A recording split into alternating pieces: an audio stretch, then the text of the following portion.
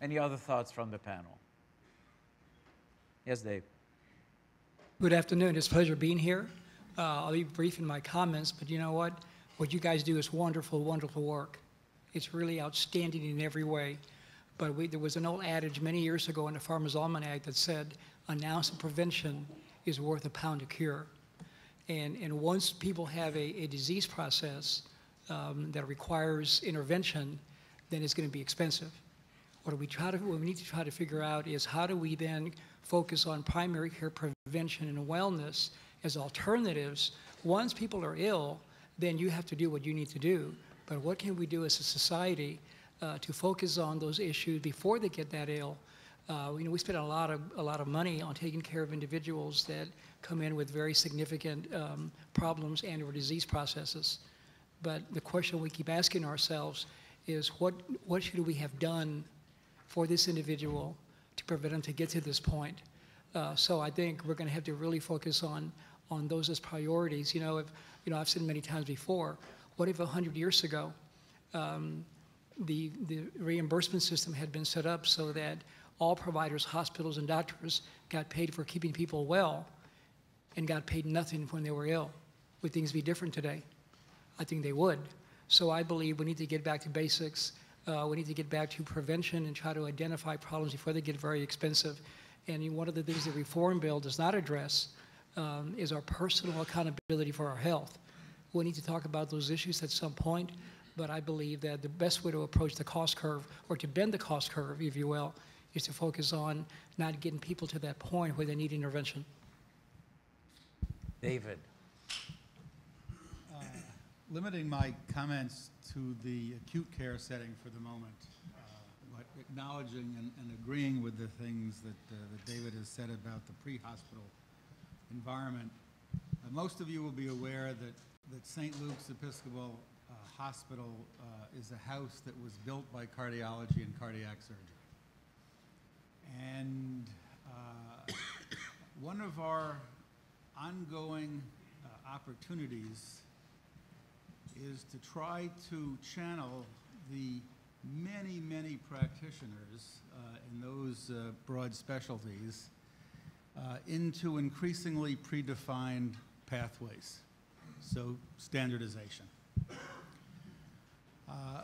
Since the beginning of my career at the University of California Hospital in San Francisco, so many objections to this standardization approach have been put forward, starting with it's bad for graduate medical education, that we have to have people who experiment with different approaches, learning from their errors as most have in the most hallowed forms of medical training over the many years. But today, when the inpatient environment is faced with the kind of changes that are in front of us, which I'm sure we'll be addressing in more depth in following questions, becoming a focused factory is very, very important. Now, not being a physician myself, I recognize as I talk to people about the philosophical transformation that's necessary to standardize, it becomes always clear that this is about the last reason a person has chosen medicine as a profession. And that career selection has been driven by a belief that there would be a maximum opportunity for personal professional autonomy. And I think our society supported that for a very long time.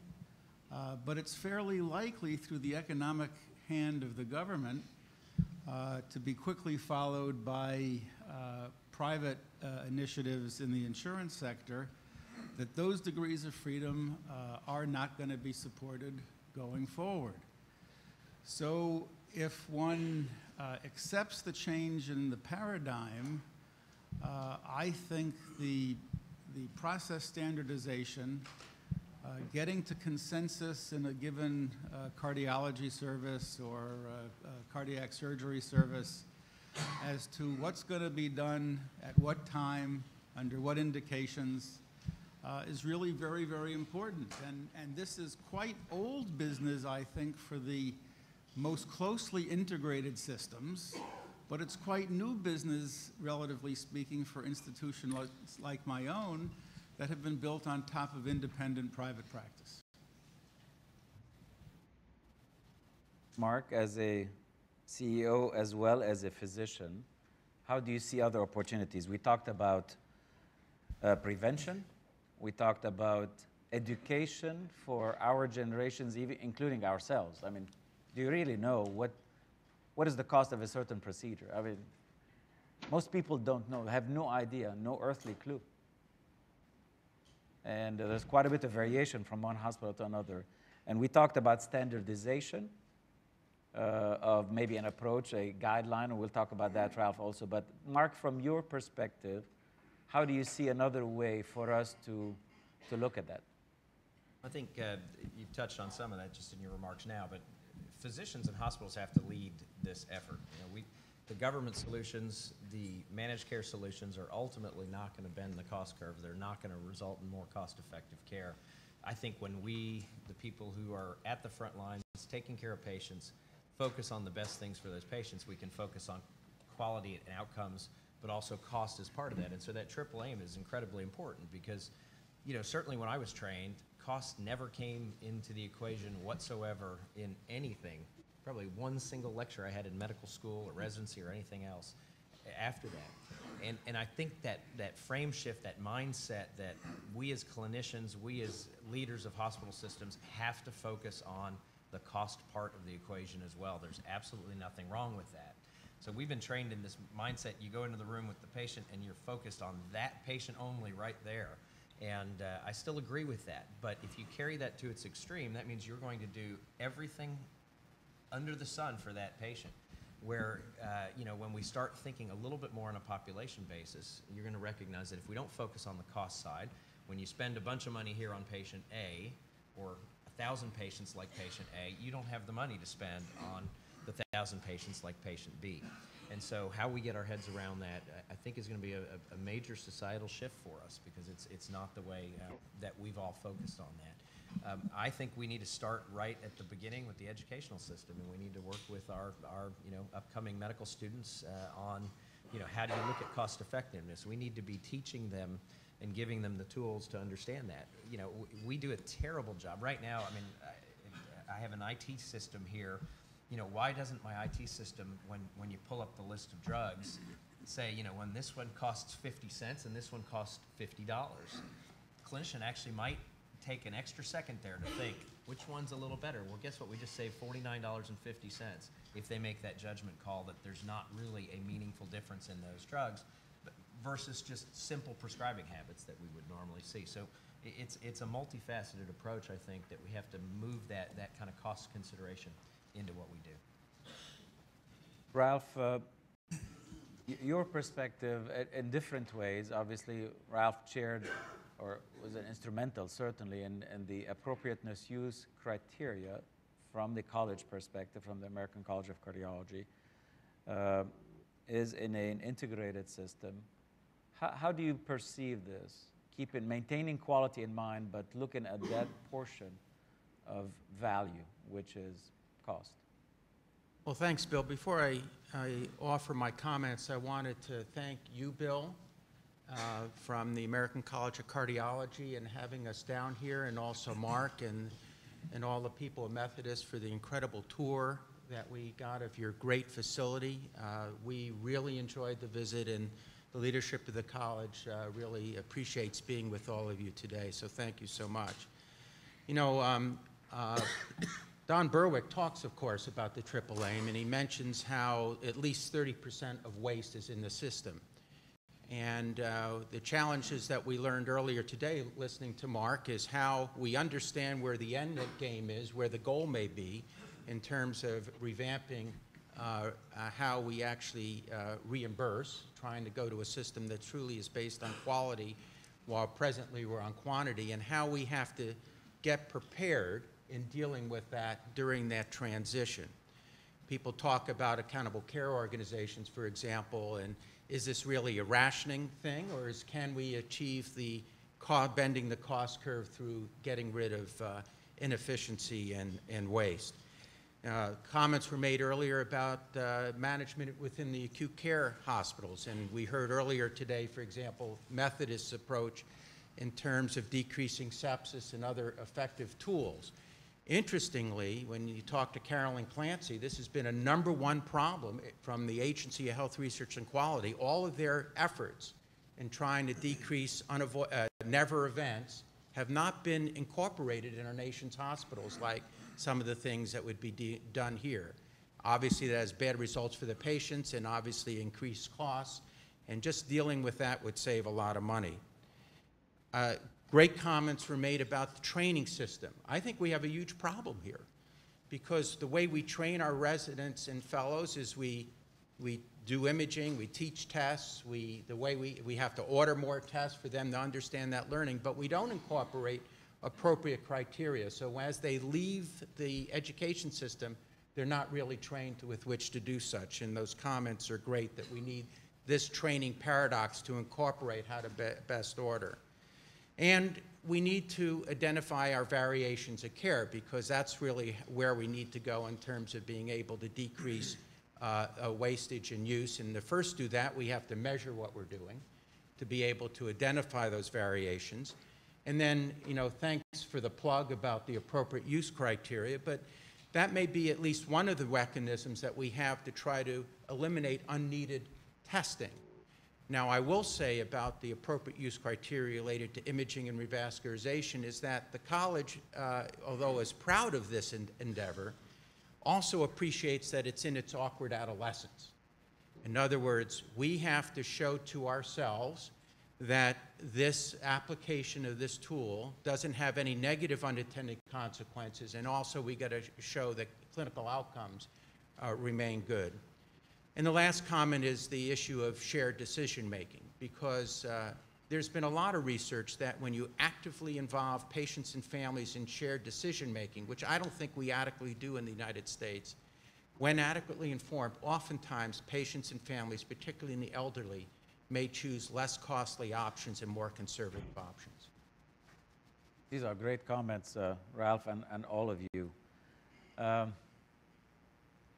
You mentioned there a shift from maybe in a payment models. Let's talk a little about payment models because I think they're very important there.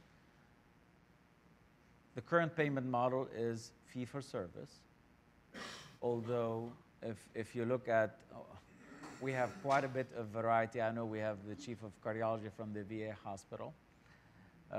Believe it or not, in this country, we have all payment models that are thought of almost in the world of how to provide care. You have some entitlement programs like Medicare and Medicaid. You have the VA system, which, within a budget, you provide the care. You have the fee-for-service model, which is the predominant one throughout. And you have self-pay for individuals who are, uninsured, who still have to pay. So we have basically all these various payment models. And while shifting, in principle, from a volume, meaning the more I do, the more I get, or at least sustain myself, or whatever it is, be it for hospitals or be it for physicians, while shifting from this model to something that would look at quality and outcome as opposed to the volume of care, we have tremendous challenges. I know most likely, I think we'll see this, most likely this team of healthcare experts there think that this is the future. I don't know whether it will be an all or none phenomenon, most likely a kind of hybrid kind of situation. But at the same time, I think the panelists, I'd like them to relay the challenges that we have while transitioning from one system to another. Transitioning from one system where this is how you make your livelihood to saying, I'm going to use much less and therefore I decrease my income and maybe my livelihood, to this other system poses challenges. So the question to the team here is, how do you see this play out? keeping in mind that I don't know what the, Accountable Care Act will ultimately hold to after June or whatever it is, or with elections. But let's keep this at least off the radar screen and think of if really we want to move into this kind of healthcare system where we reward health, we reward outcome, yet at the same time we have to make sure that we're sustainable as healthcare professionals in addition to hospitals.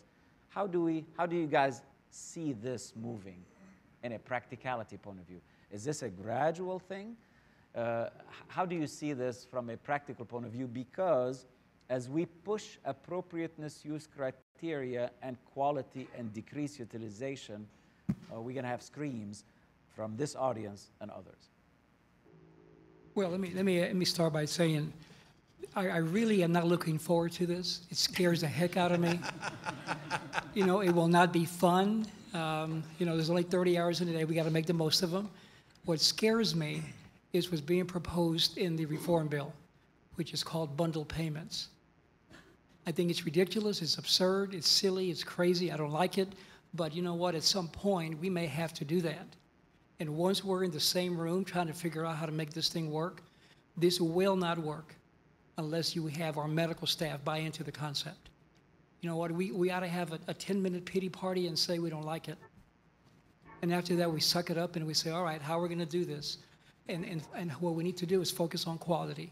If you focus on quality, then costs will come down.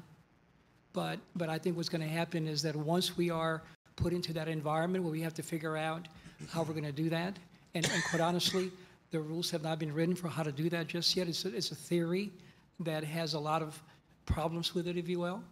But if we get to the point where we are told, here's your dollar amount, you figure out who's going to get how much. That's going to be not a fun meeting. I think we'll probably have to use Foley catheters for people who don't want to leave the room when that discussion is being discussed about who's going to get how much. But I think once we get to that point, we're in the same boat. We've had in the past, as you know, we've had denials of admissions for hospitals, and physicians get paid. So I think once we're in the same boat with the same challenges, then we will really do this the right way. Now, is there room for opportunity? Yes, there's room for opportunity. My fear is that we'll go so far in the other direction that we're going to hurt patient care. That's a real potential unless we do it the right way. So I think the bundle payment idea, I think within 5 years, it'll take legs or he's going to die. Do I think the reform bill is going to get overturned entirely? No. Portions of it may be, but I don't believe the bundle payment issue is being discussed or reviewed. But I think once we get into the same boat with the same, vested interest, then we'll do the right thing because we always have. So providing the right care in the right quantities at the right time and in the right setting becomes a critical path for us to address. We have two Davids on the opposite ends of the panel. So. David.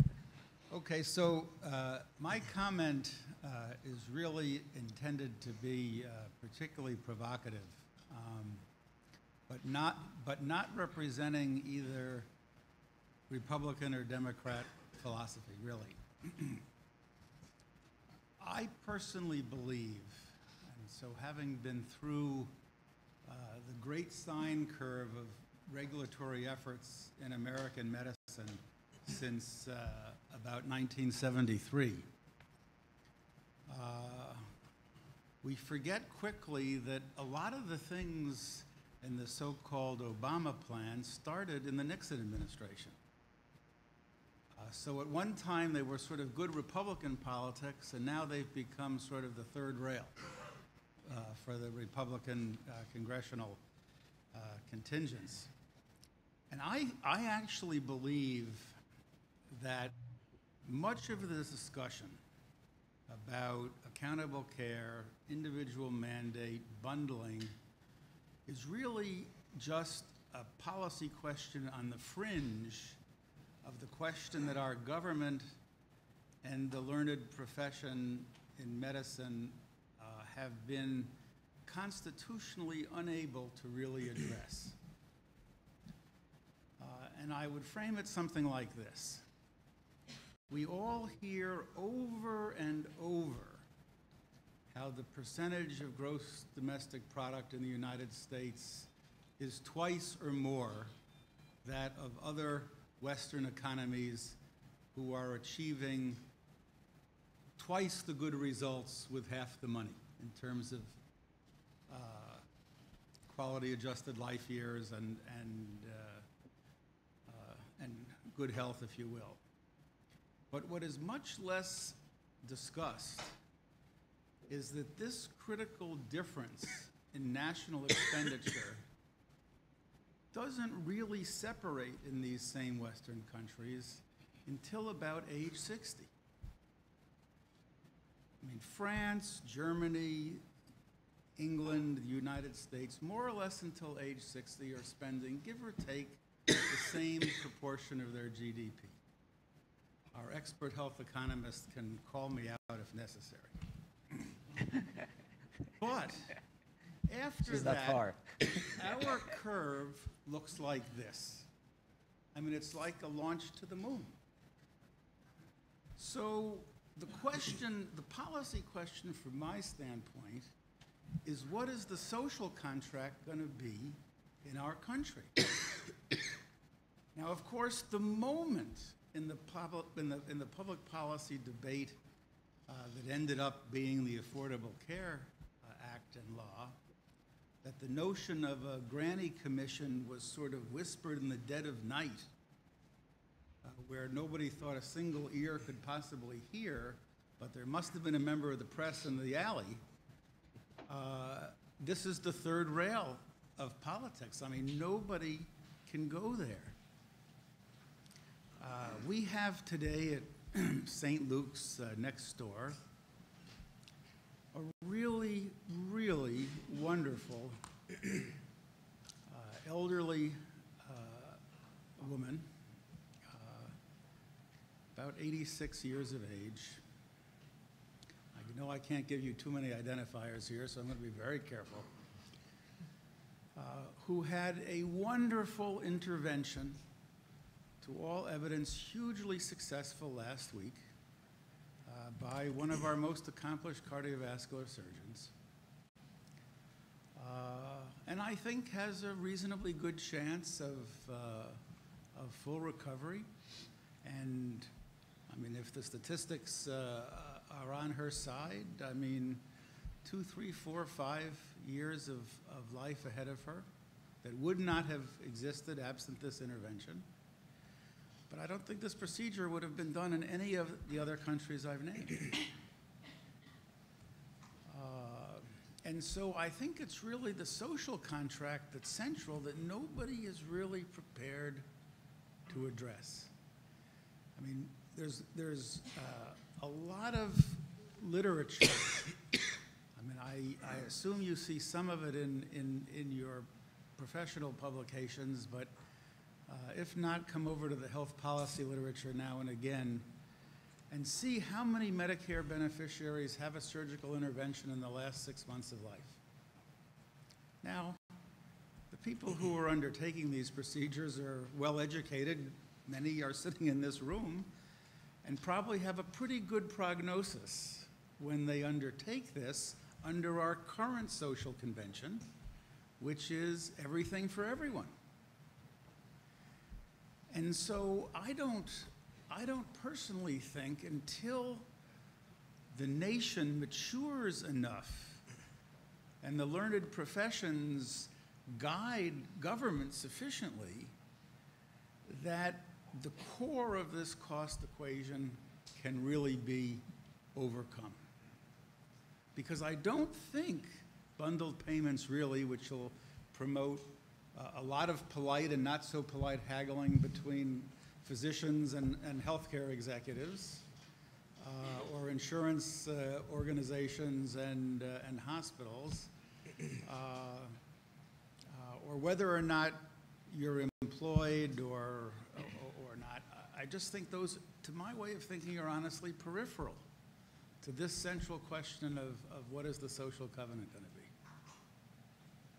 I think, David, you put it very nicely. Obviously, it touches on a very essential part of care, at least in the United States, and its implications regarding cost. and at times you could even towards the very, very end of life, and I know in all of our hospitals and other facilities, you just start wondering about the element of futility very late on in life. And I think this is a societal thing that I think our society hasn't really addressed, and I fully agree with you. This is part of that equation. Now, the other portion is obviously this shift, and I know Mark today, Mark addressed us today regarding, his vision of where would be going from volume to more quality. And I think what David just mentioned is actually part of quality. How do you manage end of life or the elderly with a lot of comorbidities? I think this is what we're dealing with here. And how do you find quality at that stage of life? So, Mark, few thoughts regarding, again, volume, quality. How do you foresee this for our adjustment? Well, just picking up a little bit on what I said before also, it all has to be about value, that value equation of what are the outcomes over what is the cost. And right now we have a system that obviously values, using the word value, values volume more than it values the quality side of the equation. It just does. I think, if you ask questions like, does the Accountable Care Act make a difference or not? What happens in June? What happens in the fall? I think fundamentally my answer would be it's largely irrelevant, whatever happens in June. It's going to affect the pace of change, I think. It's not necessarily going to affect the fact that there will be change. Because if you look at the reasons, that David's been talking about, others have been talking about, if you look at the reasons for why we are sitting here debating these kinds of issues, it's because fundamentally what we have in this country is completely unsustainable. I mean, it will not function over the long term. So what we all don't understand is at what point does that burst? I mean, at what point can we no longer sustain what's been going on? We thought in the 90s we were at that point, and then clearly proved not to be the case. We think we're here again in this decade. If you do a chart of life expectancy in the United States versus cost in the United States, and you do that for other developed countries, you can get a pretty straight line out there. So here's the line. The United States is out here. Either we got to spend close to half as much as we spend now, or we should be getting another 7 or 8 years of life expectancy. And it's not the 86-year-old who got those couple years. These are population prevention-based measures that would drive us there. So if you then take the assumption that the world's going to change, the fundamental questions, the things, as David says, that makes these jobs really hard for all of us right now is how fast, to where, and all those kinds of questions. I think we will shift to some sort of payment methodology that de-emphasizes volume.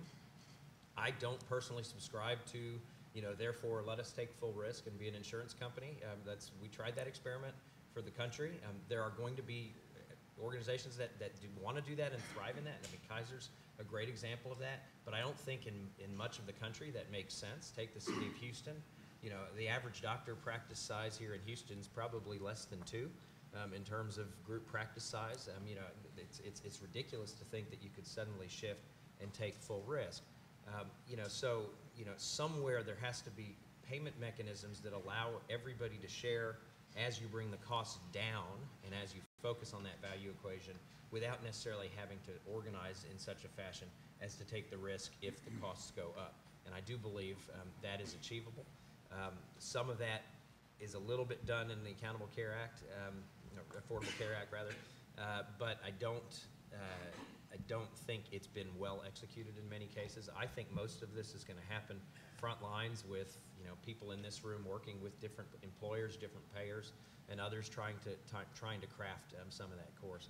It has to be incremental. We can't all blow up what we're doing right now. The fact of the matter is life expectancy in this country has skyrocketed over the last several decades. It's just it could be even higher for what we're paying. We've driven down the rates of death from heart disease pretty substantially. Cancer, I think we're on about a 1.5% per year decline in death rates right now in our country. So there's a lot of great things going on, and we're now at the cusp of, I think, a next revolution in how we provide health care that is going to be potentially jaw-droppingly expensive as we start thinking about sort of personalization of medicine and at the individual level how you target therapies. We have to figure out how we take that opportunity and make that a cheaper option for us, not a more expensive option. You know, simple example, if I try and treat a patient in my practice with hypertension right now, I don't know, cardiologists will get me on the data here, but what, maybe 75% chance somebody's going to respond to an individual agent. Maybe I'm even being over optimistic. Then I'm going to try another and try another and try another till I have that work. We've got to figure out scientifically how we can then say, you know, for Mrs. Smith over here, it is drug X, and we don't end up with those kinds of ways. So a lot of the things we need to do scientifically is improve what we're doing, educationally improve, and ultimately to solve all these issues. If we don't wrestle control of it, that unsustainable bubble at some point, you know, when a bubble pops, as we've seen a couple times in the last decade, it is really painful. And if we don't seize control and do this, and that bubble bursts for us, it's going to be extra painful. It's much better for us to figure incrementally how we can take charge of some of this. I mean, somebody ultimately is paying for this. You know, in my little article, they said, well, you know, I mean, if you're paying so much and we have administrative costs, we didn't talk about that, but the way to administer care nowadays is take a look at your offices. I mean, you are an employer of so many people that have very little to do with healthcare. And if you take a look at that, it's at least three times any other country that comes afterwards. So tremendous, you know, effort and cost and a lot of waste there. And I think, you know, focusing on quality, again, is moving that bar towards the quality portion is the challenge of how do you get, you know, reimbursed for that. And I agree with you. Personally, I think it's going to be an incremental thing. Ralph, I wanted your perspective because not on your past president hat, but on your Kaiser hat. It is a model that we don't have in the city, nor in the state, I think. I don't know, David, you correct me if I'm wrong. But how do you, I mean, is really Kaiser driven by less volume, more quality? They really look at a very integrated system. How does it work? Well, thanks. Before I answer that question, making it an infomercial, which I don't want to do, I want to address a couple comments. David talked about the issue of end of life and how we as a country need to really give some thought on a true social national effort. But, you know, we have have that dialogue. You know, there's a lot of data, you know, from the Dartmouth-Winberg Atlas, so the variations of end of life. And there are a lot of lessons learned there. Whether, you know, the amount of money spent in the last 6 months in New York is different than down in Southern California versus Northern California. And then we take that and actually interview the family about their own satisfaction. Turns out you can't interview the patient, they're dead. But when you interview the family, there is no relationship in their happiness, or, you know, relative happiness, about the care that Aunt Millie got based on the expenditures and how they're cared for. So I think that's a huge message to us as clinicians in stepping up and having that dialogue. It is so much harder to do nothing or to do comfort care than it is to do something. In fact, in the growing model, I think, related to hospital-based physicians, where we've lost the continuity of the patient's primary physician, who knows the patient and the family best, is not at the bedside making that decision. The people making those decisions are the people that know the patient the least.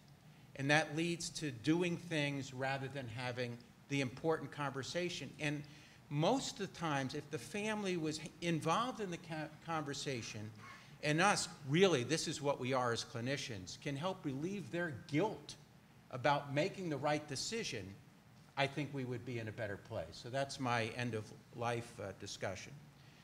In terms of how we deliver care, we have the end of the one spectrum of fee-for-service, of course, the global capitation model, which, of course, is happens to be Kaiser Permanente.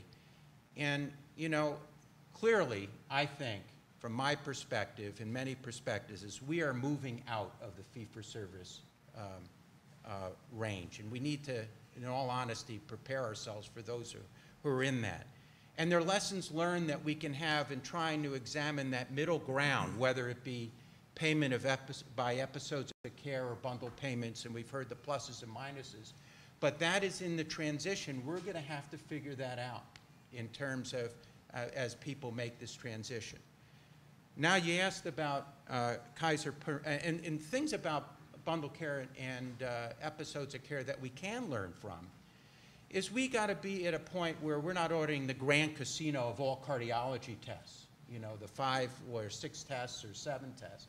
We got to learn, let's order the best test, the right test, and rather than multiple tests. And again, hopefully through appropriate use criteria, our multimodality upcoming document, we can help clinicians prospectively make that decision in ordering these right tests, getting them prepared for these middle ground change of payment models, whether they be bundle payments or episodes of care. Now, in global payment, it only really works if you have a huge population base. So the challenges related to small practices doesn't play out well. But it's a kind of an interesting thing when you think about this beautiful, incredible medical center that we were toured on today. At Kaiser Permanente, it's considered a failure when the patient is admitted to the hospital. That doesn't mean that we don't want to have the best patient care and the highest quality outcome. But it's a different mindset. It builds on what David was saying earlier. We have to focus on primary prevention to prevent the admission to begin with. So again, global capitation has the ability to align, if you will, the health incentives, not just the financial incentives. And I'm guessing if you ask most patients, they would prefer not to be admitted to the hospital if we could prevent their illness to begin with. Maybe I'll stop there. I think these are very important points. Now, let me ask about something that you touched upon as a challenge from our daily work, which is how do you, I mean, one of the problems in our healthcare system, and you could list all the good things, but one of the problems is further and further lack of integration, if you will, of the care. You talked about that coming into the hospital, et cetera. So I'm going to pose something that is regional, if you will. And the regional thing is we have institutions represented here that either have an employed model of physicians. Some of them are fully employed. Some of them have no employment model whatsoever. And some of them have a hybrid, like Methodist Hospital has a physician organization with some employment and private practitioners. So if we still stay in this heterogeneous kind of way of doing things, how do we integrate care? Is this all IT? How do we get this information across, knowing that the way we practice is certainly very different than when we were doing it 15, 20 years ago? Hospitalists are there, intensivists are there, so many other subspecialty, and then handing over from one to another. And then even our training programs nowadays with certain hours, clock is at midnight, then you change your outfit. So how do we bring this defragmentation back together? How do we integrate care nowadays going forward? Is this all electronic health record, and once we're there, we can share all that? Mark, I think you're going to have to deal with that because obviously this is our healthcare system here, and I don't see it changing. Yeah, I mean, I guess let me tack a couple parts of that question. First off, employment does not equal integration. I think anybody who has a group of employed physicians will attest to that. It's really the culture that evolves with that group of physicians to work together as an integrated group that I think leads to integration. And I don't believe you have to have an employment model to do that. First off, I think it's unrealistic to think that around the United States we're suddenly going to take every physician in the country and employ them all and suddenly have some, wow, everything's all of a sudden fixed. So, right off the bat, I don't believe that's the right model. I think there are tremendous advantages to private practice models. I think there are tremendous advantages to employment models and other models, and I think they each have their own pros and cons. So the smart institutions are going to figure out how to harness sort of all the pros and leave behind all of the different cons. So then you have to ask yourself, okay, so how will you integrate those folks? IT is a tool to do that. It's not the solution. but it is a critical tool. I said to the group this morning, I'm waiting for the Steve Jobs of healthcare IT to come out and actually create a system that works and a system that's intuitive and a system that's easy to use. Because I will tell you, whatever system you look out there, it isn't there. I mean, you know, it's right now we're going through some transitions, and you know, I've got emails flying all over all weekend on one of those outpatient transitions. Oh, we should just drop the thing. We should get rid of it. And you sit there and say, well, let me just show you the next one because you're going to hate it just as much. You know, and so IT is going to be part of the solution, but I think we've got a long way as an industry to get the kinds of IT tools we need. You know, but ultimately, to integrate, we need to share that information. We need to have a commonality of purpose. So I think when everybody focuses on value, when everybody focuses on the quality, and that's the main conversation that's happening, I think you can integrate people across a very broad spectrum. David. You know, I agree with Mark. Whether you're employed or standalone, it makes no difference. You know, there are three things you need. One, you need physician champions. People who will say, you know what, there's a right way and a wrong way of doing what we do. There's an old adage that says what gets measured gets done. We've got to develop scorecards. What are we measuring? How are we defining quality? And how do we then create a system of care where we say to ourselves, it's not about how I do my practice, how you do your practice, but what is best in this kind of environment. Secondly, where we report our data routinely and hold ourselves accountable for the outcomes that we have. You know, the government the triple aim is real simple. If you improve quality, if you improve outcomes, and by the way, you also improve satisfaction scores, then your costs will come down, guaranteed. So we need physician champions who understand what is important. Whether you're employed or not is not the issue. You got to have the right tools. You got to have IT. In our system, we have all of our doctors have the same EMR, and which just makes it a whole lot easier. But now, you know what? With data, or before we thought we had a problem, now we know we have a problem. So the data helps you understand, you know, where you need to go. Now that's a starting point. But once you develop a scorecard of what are we going to measure, and are these the kind of issues we ought to be focusing on? Volume is not the issue. It's outcomes, value added, if you will. So those are the kind of issues we want to talk about and discuss, but it does require that you get your medical staff totally engaged. And you got to have people who buy into the concept and live it day in, day out. Great points, David. And I think I just want to amplify this is it's not only physician champions, is an engagement of the physicians. So don't take only the champion, take the physicians. And I'll tell you from a cardiology point of view, the American College of Cardiology, as you know very well, we have a lot of data registries of various, you know, clinical situations, be it cath PCI or nowadays in Pinnacle, and ICD registries. And you've seen several publications regarding appropriateness, et cetera. And the first thing that comes out is that, well, if I'm in the, you know, I'm much more in the inappropriate range, the first instinct is, you know what it is the data is wrong. So if I want to impact one thing along the lines of what David and all the others have said, is that you have to be engaged in these registries. I know from a hospital perspective, nowadays you get individual data regarding your admission for heart failure or whatever it is, you get all that. But I think if you're an interventionist, if you're an ICD, you know, implanter, et cetera, you have to take a look at your own data, because believe it or not, ultimately, not yet, ultimately, it will be publicly reported.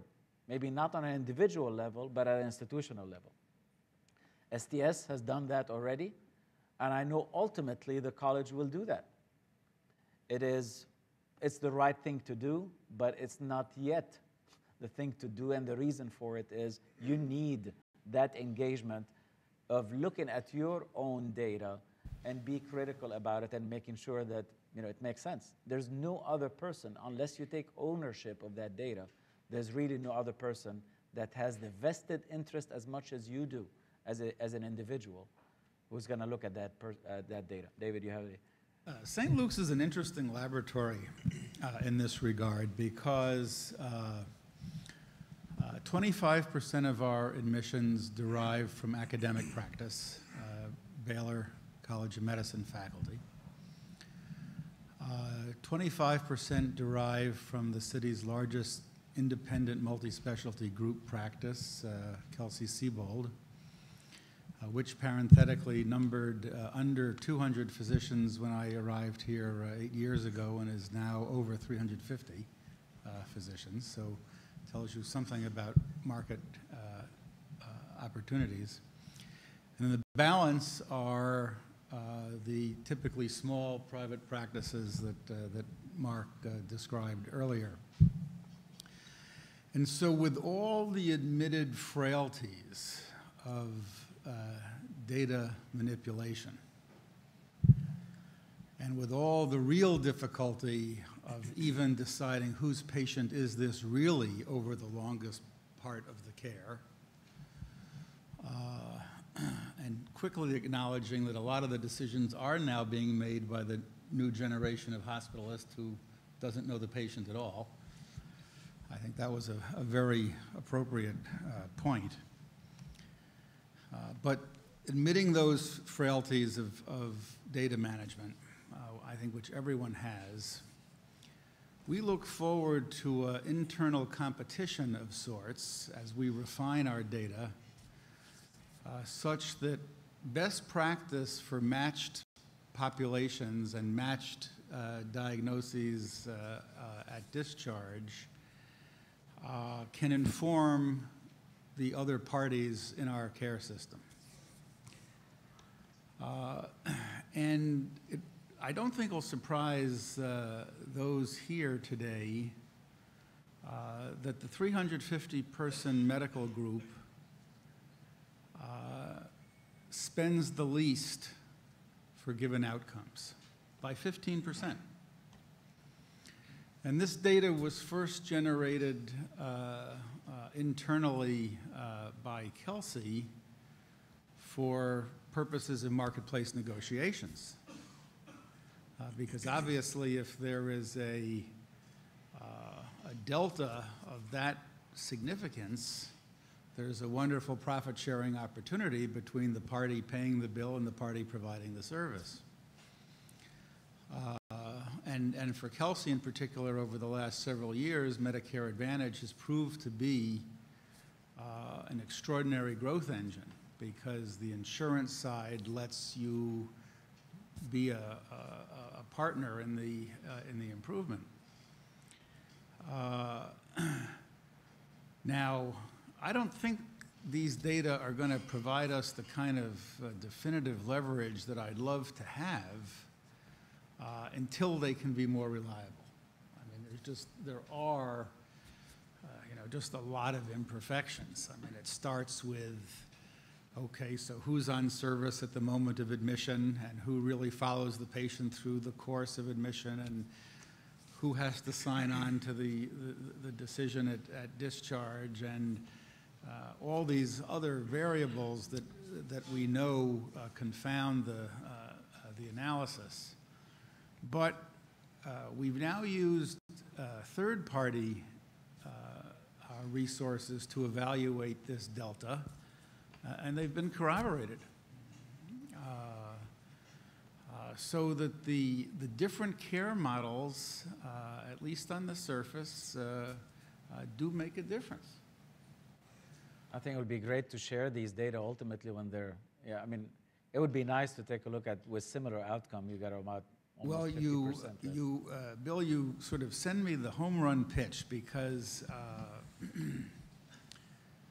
I mean, one of the things that I've felt over my years of participation that has been particularly beautiful about American medicine is that people publish their findings and they do so promptly to inform the profession as a whole.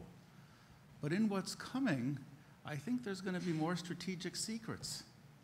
Because if you find a means of creating economic advantage by doing ABC rather than CBA, is there going to be the same motivation that there used to be in the past to share this with what in the end are increasingly competitive circumstances? I mean, I think this is going to be a future tragedy for medicine and for our society. So I'm really saying I'm not sure it's going to get published anytime soon. But, You're gonna keep those secrets, huh? But I've given you the macro portion of it. Well, I want to shift the discussion a bit, all right, since you know, we have leadership of the ACC here with us, and we talked about, you know, data registries and things like this, is inherent in the question is, how can hospital systems, payer systems, healthcare systems, partner in a win-win, kind of align the incentives, win-win situations with professional societies? So that's the big question. And maybe specifically for the ACC, what could the ACC do in this arena? Do I have a volunteer there? Well, I guess I get to go first, being from the ACC. Although I feel like I should give Vivian the podium. One of the innovative ideas, I mean, it sort of ties into all what we're talking about in terms of being more, meeting the triple aim in bending the cost curve, delivering care in a better manner, is what I would call a very exciting, I don't even want to use the word demonstration project, because it's on the ground in Wisconsin, where a concept of smart care has been put into place. And this is an incredible arrangement between the visionary leadership of the Wisconsin chapter of the American College of Cardiology, working with the consortium of care. And Wisconsin is very different than Texas. It's very different than many of the states in that they have a partnership between the purchasers and the payers that are overseeing a huge proportion of care in Wisconsin. And they have been, maybe I would say, overly transparent related to the data, because it's been based on administrative data, which is fraught with hazards. They reached out to the American College of Cardiology. The American College of Cardiology pointed out these problems, and then through that growth and trust have come up with tools to change the way care is given. Through the utilization of our registries, where through clinical data, which is better than administrative data, we actually can get a handle of what's really going on, risk adjustment, outcomes, and whatever, and transparency. Through the utilization of a number of quality tools that have been built by the staff of the ACC and our volunteers, such as our appropriate use criteria, which I talked about, but not in a manner where they're encyclopedic shelfware, but that they have been incorporated as proactive decision tools at the point of ordering, literally as an application on a phone, so that people can put in clinical data, figure out which test to order, this sort of thing. And utilizing some of the tools we've worked with John Spurtis and Mid-America Heart related to shared decision making.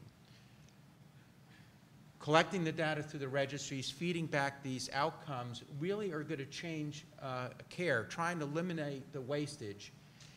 An important point which we haven't made yet, and this is coming from the physician point of view, is we have to make sure as we go into changes of models and figuring out way to improve costs of care, that the hospital can't be the winner, be the only winner. We have to figure out how some of those, the values that are saved, the money is saved, in so-called gain-sharing manner is shared with the clinicians themselves who are operationalizing this. So we're very interested, not only is the college is interested, but Medicare is very interested in this template that is going on in Wisconsin. Thanks, Ralph. Mark, any thoughts, or David? Whoever. Yeah, it's at the center of everything's always the patient. It's what every person here who's a physician or a clinician went into medicine to do. It's why I went into medicine. It's why I run a hospital system. You know, and so I think the first key is build those collaborations around how do we improve patient care. And so as we look with the college, I'm a big believer in data. I'm a big believer in you can't manage what you can't measure. That came up a couple times earlier today.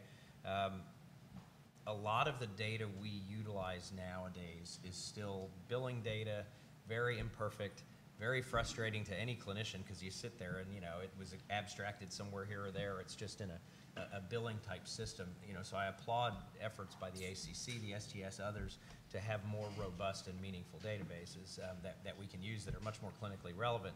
The challenge is still, though, that that's one hell of a difficult task to actually populate those with good data, useful data, meaningful data. We talked about some of that earlier in a meeting this morning as well. And so, you know, how can we work together to make sure that we are managing the data sets right now in this acute care enterprise, but over time on a longitudinal basis, you know, and really being selective enough that we're measuring things that truly make a difference for patients and move that value equation. So the things that are going to help us attain better outcomes and help us, you know, bring down costs. I couldn't agree more in terms of the hospital physician sort of balance of things. I think we all need to figure out a way that as we bring the cost curve down, that, you know, we are able to do so in a gentle enough fashion from a business perspective, whether you're a physician, whether you're a hospital, you know, that this makes sense. But I think we also have to recognize the reality that, you know, if we flash forward 10 years from now, I guarantee you every one of us, whether you're a physician, hospital, whatever, your revenue, you know, on an adjusted basis will be lower 10 years from now than it is today. So we've got to be smarter, we've got to be more efficient, we've got to figure out how to work together on cost, we've got to figure out how to work together on the quality and the outcomes. Vivian, do you have Vivian, please? So what's going on in terms of, I agree very much with what people concluded, that what's going on in terms of reimbursement changes under the Affordable Care Act is incremental. We're going to see what works. We're going to try a lot of different things and then adjust according to what happens. And so currently the way Medicare has sent out accountable care organizations to be rewarded is the rewards go to the physicians and hospitals who are able to generate cost savings relative to what is occurring now. Now you can imagine what happens in that situation. The institutions that get the most reward are the ones who are actually doing the crappiest job in the first place. And that's not an example of what's going on at the Texas Heart Institute or at Methodist. And so what the ACC, I would like to encourage them to do is to be working with the policymakers, with MedPAC, to be thinking about novel strategies for reimbursement that actually reward the top players as well. And this is being done. Mary Beth Landrum, she's the best person at Harvard on pay for performance, is already aware of this and thinking about this. So there are people to inform and say, look, let's not just give rewards to the bottom part of the spectrum. Let's give rewards that actually encourage cost savings and better performance by our best players. You know, a couple of the other things I'm thinking in terms of what David mentioned and what Ralph followed up in terms of end of life, that discussion is only going to be believed by the public if it comes from physicians and hospitals first. So I would encourage the physicians to do something similar to, I guess it came out in Annals of Internal Medicine, sort of agreed upon measures. Theirs was not having to do with end of life care, but in terms of agreed upon measures not to give aggressive care in particular situations when it's not necessary. So that's where the ACC could have a large impact. The other thing that I see, you know, we're moving towards accountable care organizations, bundled payment, everything. That's essential. We need more integrated, coordinated care. We're not getting that with the current system where hospitals get reimbursed by DRG and then physicians get reimbursed by fee-for-service. The danger for cardiologists, though, and I was talking with Jim last night, they go through a demonstration project, and it's the cardiologists, the physicians who generate the savings in the project, and then the hospital collected all the rents. And so where is that? Where is the incentive for the physicians to improve? So in a way, this is where I think there should be a little bit more interaction between economists and physicians in terms of, we have a lot of literature on bargaining and negotiations, and maybe Mark wouldn't like to hear this, but I'm worried that the cardiologist, the physician, will get locked out of the performance improvements if you're not careful in terms of how you design your contracts and your awards. Did the three of you hear that? I would really have to say that I'm delighted to have the specter of this monolithic hospital enterprise being at the top of the food chain, but I'm rather cynical about that, really. You know, as a person who approaches life with a measure of cynicism, I'm really disappointed. And I could tell you that I actually think that hospitals are going to be commoditized and marginalized, ultimately, in this transformation. And I think the physician is going to be much closer to the top of the food chain than the hospital, particularly if you collaborate in ways that bring insurance-oriented approaches into your practice. I mean, I doubt if there's a living person today, you know, hasn't heard the story of the large clinical organizations, I mean, like Kaiser and others, who, because of the insurance influence, managed to be really having a degree of power steering that escaped the profession previously. That's certainly been at the core of the Kelsey-Seybold strategy, and it's been working, I think, extraordinarily well. I think it's been at the very core of the Geisinger strategy, which I think has become so much in the spotlight in the reform debate. Now, it's hard to become an insurance player. I mean, it's expensive, it's heavily regulated, there's lots of reserves. But, and so hospitals may attempt to redeploy their capital fairly quickly, I mean, to morph in that direction as opposed to new bed towers and other things. But I don't feel as physicians you should feel at all locked out of the ability to compete with the hospital sector. But it really does require a level of collaborative effort that hasn't been characteristic, frankly, of the profession in the past. And certainly if you look to your own revenue experiences in cardiology in the last 2 to 3 years, there's a lot to be learned from that in terms of the interface with government, certainly. David, a short answer because I have one more question. All right, just very quickly, you know what, just for the record, I don't belong to AA, but let me say their motto is what? Before you can fix a problem, you have to admit you have a problem. So folks, we have a problem. Let's admit it. You know, the problem we're having is that we're reacting to things that, for example, the reform bill has challenged us in many areas. You know what? These are people, barring some David's cynicism, they don't know what they're talking about. We do. So rather than react to what they're suggesting, why don't we get together, figure out a way to make it work, because we know this better than they do. So all we're doing is we're reacting to things they put out there. Why don't we just say, you know what, we have a problem, here's how we're going to deal with it, here's how we create a win-win environment for the providers, for the hospitals, so we can work together. And ultimately, that's the solution, guys. All we're doing, we're reacting to what others have said there's a problem, but they don't understand the genesis of it, nor how to solve it. So they're throwing things out there that are a little bit silly sometimes, but why don't we get together and say, you know what, here's how we deal with it, here's how we create win-wins, but we've been very lax in responding to that. We're waiting for people to tell us how to get it done. We ought to be out there providing the answers to the solution. I think this is a great point, David, and I know it's been emphasized. Creating win-win situations, aligning the incentives, I think is going to be really the way of the future, and working collaboratively, meaning healthcare professionals, physicians, hospitals, health systems. This is really, I mean, the way for the future, and emphasizing quality. One thing I want to, that's the last question I have for the panel, and I think it is about the future. And I know several of the attendees here are trainees. So I want your perspective on it.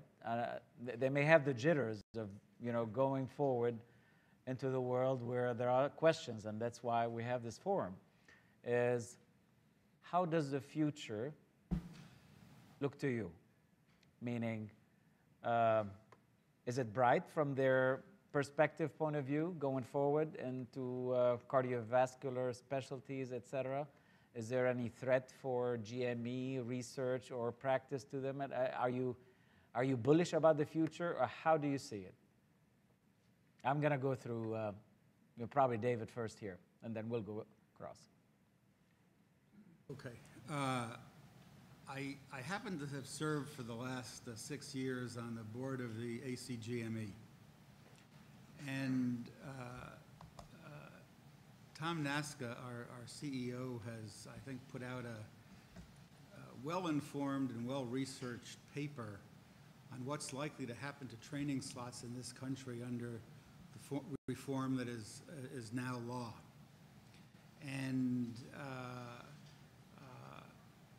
his best case analysis suggests there will be 33% fewer training slots in American hospitals. Best case. And he thinks it could be as high as 50%. Now, this arises because the number of self-funded training slots in the country is fairly significant. So it's not just what the government will do, it's what the individual hospitals will do as their constraints become more pronounced. And it was a pretty nice piece of survey research. It's now been published, and this at the very time that the likely demand for services is going to go in the opposite direction. I mean, so the notion that we could see training constrained and demand for services expand, you know, these two ends don't meet anywhere in the middle. Mark? You asked a couple better questions. I completely agree with the concerns about graduate medical education.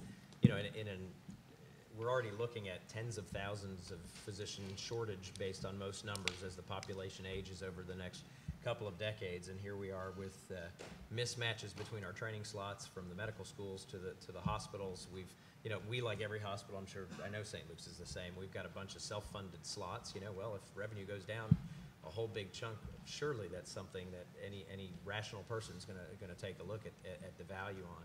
But let me step back to kind of the beginning part of your question, is with advice to the young person who's thinking about going in here, and you know, what's the future look like? You know, ask yourself, why'd you go into this? I mean, it's going to sound a little pie in the sky here, but you went into this going into medical school, almost everybody I know, because you said, boy, I am jazzed up by the science of what's happening, and I'm jazzed up by the people side of medicine.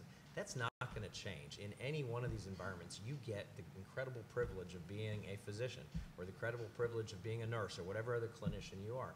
People let you into their lives at their most vulnerable moments, and you get to be part of that and help guide them through that.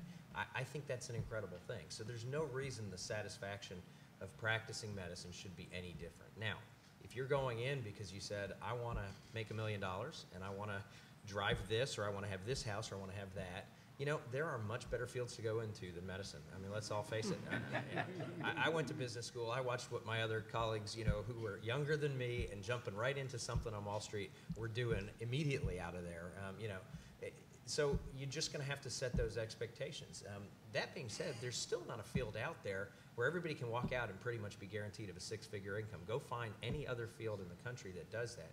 But if you're looking for the seven-figure incomes, or the multi-seven-figure incomes, or the high six-figure incomes, I do think the reality is, over time, that's going to be a little bit of a thing in the past for some of the people that were on that end of the spectrum. So again, I'd go back to folks and say, really take a look at your motivations, and if your motivations are the right ones, the future's still incredibly bright. Great advice. Ralph? Well, I have nothing really to add to those great comments, other than when, during my years on having the privilege of serving on the ACC leadership and traveling around to all medical centers and meeting with our fellows in training, I invariably, as I see their excellence and their brilliance, yet some of their anxiety, tell them that I'm actually jealous of them, because I think this opportunity to start your career in cardiology with all the excitement, with all the science, is a terrific one. We have an aging population. Cardiovascular disease in general is a disease of the aging. You will always have a job. And we happen to be lucky in Kaiser Permanente because now the absolute best of the best want to join us. So there's a bright future ahead of you, even with the angst of healthcare reform.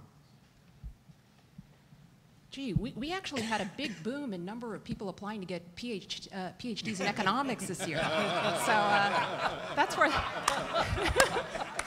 it surprised us, but that's where the growth is. So the Baker Institute just released a report last month looking at the Affordable Care Act and physician workforce issues and other healthcare workforce issues. The bottom line, I think the most striking part of this information is that there's all sorts of funding and special programs written into the Affordable Care Act to increase our supply of physicians and other clinicians to support clinical care. The problem is those have to be funded by Congress. And if those are not funded, we're going to have, well, we already, as David said, we have severe shortages in terms of training. They're just going to get worse. So there's a lot of promise here in Texas, but I just wanted to remind you, we have 6 million uninsured people in Texas. All right, now a good portion of those people are expected to get insurance, and we're going to have a big problem trying to deal with this population. We have more people uninsured in Texas than 30 other states have in population alone. And so as a physician, you're going to be very busy, and I just don't see how we're going to be able to meet the need. That's incredible. David. You know, the future is both exciting and frightening. It's like you're on a roller coaster that's going straight up, and you're just hanging on for dear life because it's going to be pretty scary, but you'll come out of the other end hopefully alive. And I would say the future is going to come no matter what we do. So we either are part of the solution or we get away from it. Now, it's not a place for the timid, I would agree, but I would rather be involved in coming up with an answer than be told what the answer is. So ultimately, I do believe that the opportunities are very exciting. I do worry about GME funding. Ultimately, we need education, research, and service, all three. However, there seems to be a major emphasis on service and less on education and research. However, we got to figure out a way to make it work. You can't have one without the other two. They're all symbiotic. But again, I believe that what Mark said earlier is, why do we get into this business? It's not because of the money. I've often said many, many times that this is my ministry. This is not my job, it's my ministry. So if it is your ministry, it changes what you do and why you do it. But ultimately, I do believe the future is exciting, and I believe that we'll be fine when it's all said and done, but change is inevitable. Well, thank you, David. On this upbeat note, I want to thank you for coming here. My message to you is, I know you're doing a wonderful job, but think about total health care in addition to what you individually do. And whoever you get in touch with, particularly the new graduates or the students or the residents, let them think about the value of what you're doing. It is a very exciting specialty, or even medicine is incredibly exciting, and that's why we're in it. But I think at the same time, we have to be mindful of something that is special that is given to us. And it is a privilege to be a physician or healthcare professional.